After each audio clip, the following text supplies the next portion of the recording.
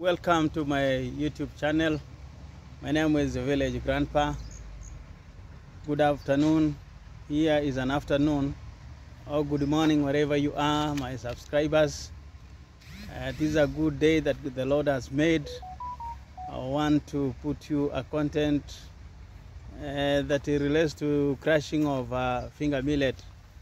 You remember there was a time I planted finger millet, and we were in the process of drying it in the sun, and after drying it we kept it for a while because I was somehow busy until now that I'm now about to crush it, so that using the finger millet crushing machine, so that it can now produce the real finger millet that can be used for home consumption. So today we have just put the finger millet just to warm it up, because as it was in the house, it had accumulated some moisture. So first you have to put it in the the sun, so that the moisture is taken away, and now it is left for crushing. So today this is what I'll show you how we do it here. So the finger millet is just outside here. We have put it to dry up. Yes, we have put it to dry up. It is there, so that after drying up, removing the moisture, the machine will come and we crush it, so that we get now the product that is needed. So this is the finger millet itself.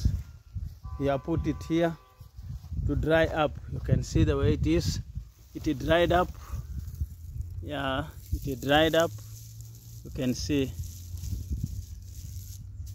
it has dried up. Even the seeds are dropping down, and that is why we have put it. We have put the covers down, so that when the seeds drop, it does not disappear or drop in the grass. So you can see even this one here. This one dropped and we collected it. This one is now the real finger millet itself. So the other one that I've shown you, this one here, will be crushed by the machine to give a product like this one. A product like this one. Then after this product, we will have to remove some chaffs that are inside before now we pack it for sale. So today this is what I'm doing. Then after this, I will call the crushing machine, because there are people here who are doing this kind of job. I'll call him to come and we crush it, and then we'll see how much it will give me in bags, so that those are the things that now, the bags that I'll use to sell now my products. So this is what I'm doing today, plus other jobs. But for this one, because it is some jobs are done naturally, like putting in the sun is not a problem. Just take it out, you put it in the sun to dry up. Then after getting dried up, it's a matter of calling the crushing machine. They come and we crush it and put it in the sack. Then it will have been left with one simple process that I'll also show you the way it is done, to bring now the purified finger millet. So go with me, I will show you this process. I know there are some other people that maybe they don't know even the finger millet, but today you'll see the finger millet, the way it looks like, and it is very nutritious in the body, and it has a good price when you sell it. So bear with me. Now, okay. Now, yeah. Yeah, this is Jay Bian coming live from Kenya, be specific, Nyabohansi, Yes. at Grandpa's home. And guys, kindly subscribe to my channel, J_BEYAN, and also subscribe to Grandpa's channel. Yes. It's falling down. The sack was falling down. Yeah, kindly subscribe to him, support him, guys. He's a nice man, very nice grandfather to us, guys, and doing amazing work here. So today, this is my first time to actually touch even finger millet when it is still in its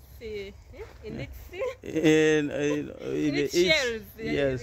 I don't know how they call it. Let us know in the comment. Yes. And let us know what this is called, because there are seeds inside. I think they are called chaffs. Chaffs. Yeah, just like that one of rice. Oh. Yes, because when it is crushed, the chaff is put aside.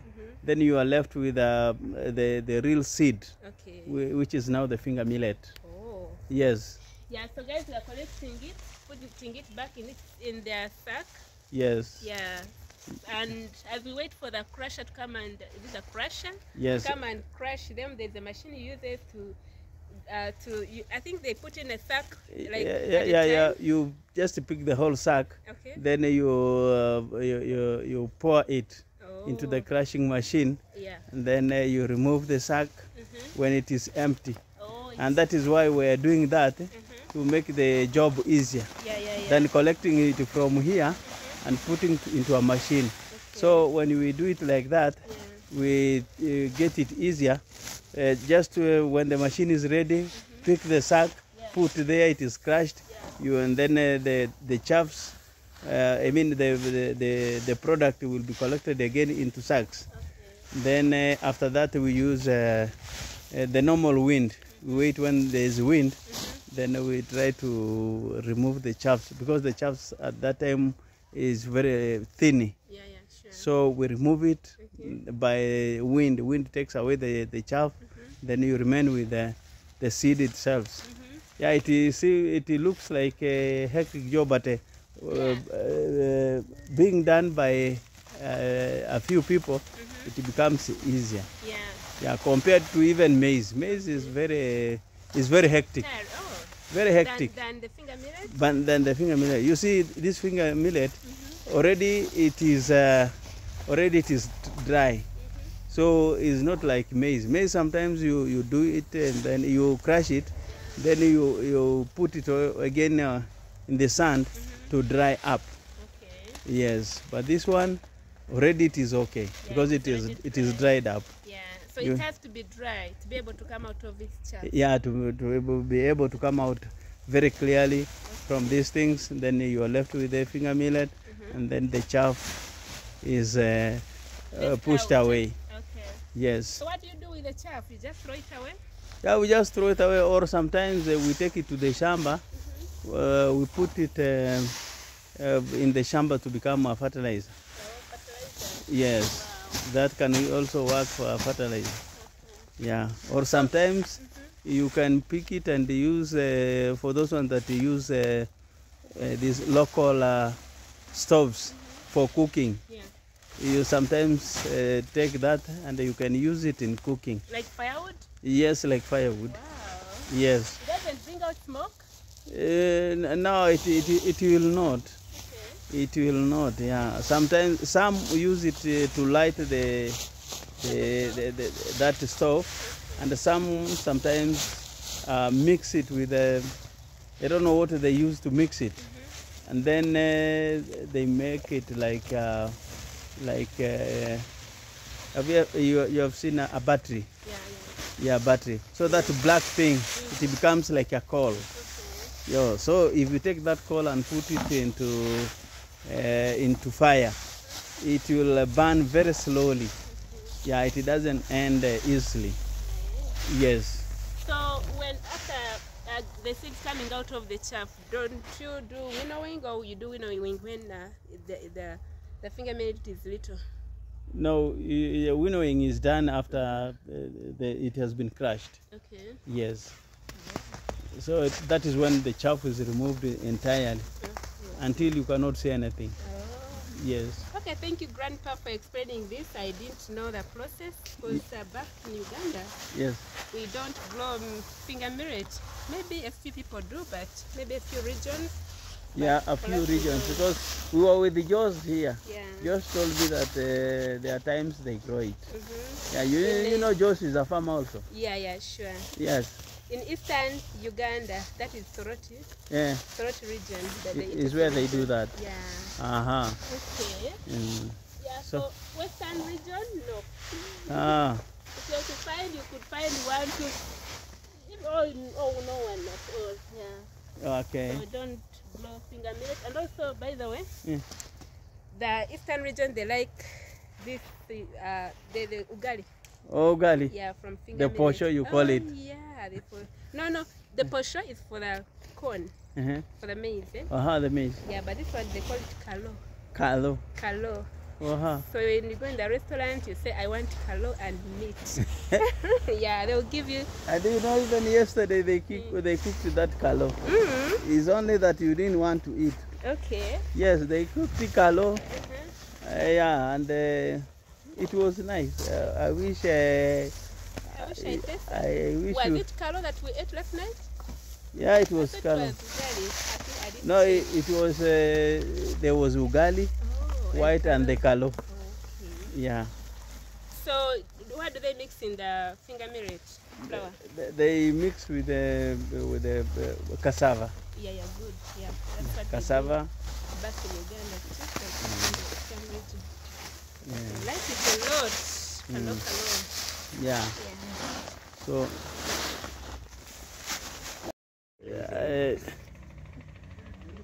So as we are continuing here, I'm visited by Pablo. Yes, Pablo is here, so he has given us a hand in moving them into the sacks. Pablo, you can say something. Hi guys, welcome to Village Grandpa channel. We are here. You can see there's a lot of sacks here. Yeah. We were doing, we were moving the finger millet because it seems like it wanted to rain. We were waiting for the guy who come with a machine to do the husking, I think. Yes. Sure. So kindly subscribe, support Village Grandpa. We're in a journey of 10,000 subscribers. Yes. 10,000 subscribers. Yes. You know, Village Grandpa is a very busy man. If you fail getting him here on the farm, we'll get him at times to his hardware or at the church.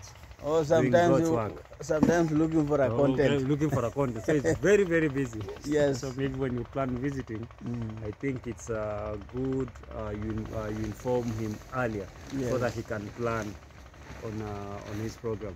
Yes. So thank you again, guys. Keep subscribing. Yes. We love you all. Thank you. Thank you very much. So we can show them. Is Muita here also? You can see in the direction like this. Hello guys, welcome to Grandpa's channel. So we thank you for supporting him. Yes. Continue subscribing to his channel. Yes. And also keep on supporting me on YouTube at Muita Junior. Yes. Yeah, thank you. Yeah, you're most welcome. Thank you for the support you have given us here. Yeah. Because he has also given us a hand in taking these sacks here. You can see them packed here. Yeah, you can see them packed here. We have removed them from the sun and now put them here waiting for the crusher to come and crush. So this is what we were doing. It's a good job. So we are waiting for the crusher to come. Yeah, we have packed them here. Yeah, here. There's so many sacks here. Yes, we have packed them here. Yeah, this is what we have done. We are waiting for the crusher to come, crush them. Then how long does it take for the crusher to crush them? the crusher does not take time. Within 20-25 minutes, everything is finished. Oh, It's Yeah, because it is a machine. Once you take a sack like this one and put where the inside the machine. inside the machine, it is crushed like In yeah, 1 minute. in 1 minute everything is finished. So within 25-30 minutes, Yeah. everything is finished. We are packed. Okay. Yes. Wow. Wow. Yeah. Thank you. I think. Which question did you ask? Is it expensive to crush, or how How do you much know? does it charge per Yeah. bag? Yeah. No, you see, it is done locally. He comes, looks at the sacks, Yeah. and then he gives an estimate of the much he can charge. Okay. Yes, so he'll only look at the sacks and then he estimates. You give him the money. I think that's fair Yeah. than charging it per sack. Yeah. I think it is not fair, because he might come and tell you that you give him around the $30. But you'll bargain. Yeah, you bargain. Yeah. If you find that he's charging high, Yeah. you bargain. Yeah. You see, for a sack of maize, the one full maize after being crushed Yeah. is 100 bob. Okay. Yeah, 100 bob. But this one they say is a bit expensive. So I don't know how much he'll charge, but we're have waiting to him to bargain. come. Then he'll give us his price. Okay. So what if you get like ladies around the village. community, you give them a job, you let them have those sticks Those and, sticks. Uh-huh. beat So- the seeds out of the... So that is why we have decided to pack them like that. So in case that man does not show up, Okay. we can as well hire the local ones to come, and you're given a sack. Then you beat it with some sticks, and then we get the seeds. Then you pay that person. Is that the traditional way? Maybe it's the Yeah, that traditional one is the way. traditional way. Okay. Yeah, but with the crusher, the machine crusher, that one is a more modern way of doing it, and fast. And yeah, it's Yes, fast. yes. But it is fast, but they also leave you with a work to do, because we have to do winnowing. But I think Again. if it's the ladies in the community, it would be a little cheaper Yes. because the ladies will beat these seeds out, and again they will also do the winnowing and Yeah. pack the finger millet. Yeah, but here And- because of the machine, Yeah. so we decided maybe we do it, then we pack them in the sacks, then winnowing will be done later. But Yes. it's a little expensive, right? Yeah, it is not expensive because all of these things will be done locally. Oh. Yeah, because they are done locally, then it means it's not that expensive. Okay. Yes. All right. Yeah. So thank you very much for assisting me. Let's wait for the machine to see how it is. Okay. It does. You're welcome. Yes, thank you. Yeah. I promised you, I'll show you the way the machine crushes the finger millet. So we are here to watch the way it is done. So the machine man has come, and we are going to see how it is crushed. It is crushed. This is the machine.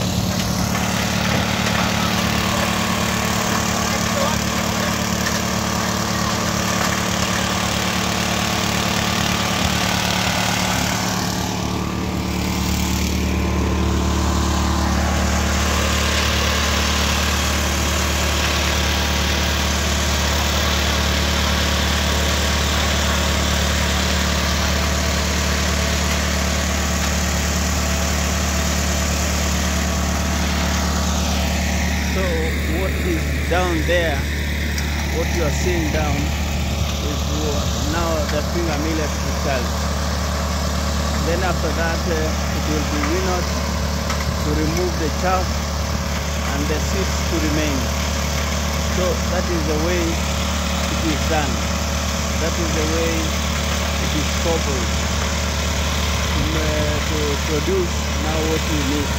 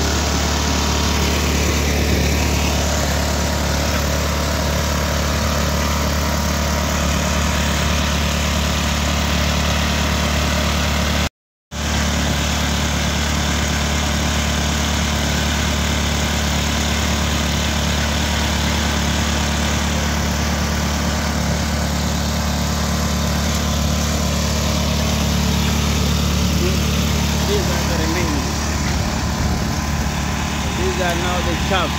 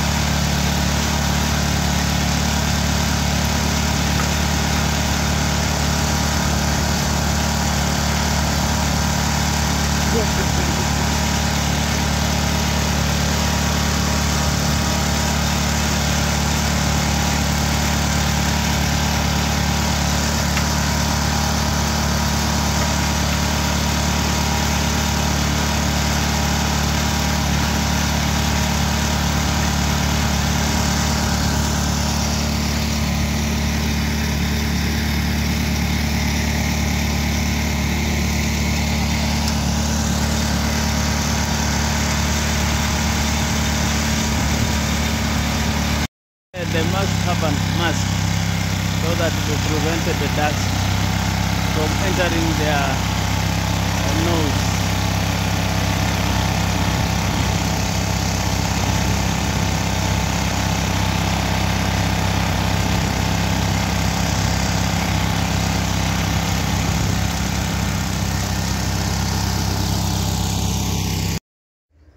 Now this is the match we have done, and we are only left with the wallowing.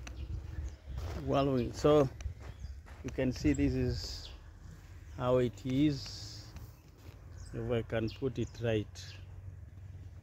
Yes, if I put it right, this is the thing. Yes, this is how it is. You see, it's only left with the wallowing, then we get our product. So that is how it is made. You have seen the machine and you have seen what is done.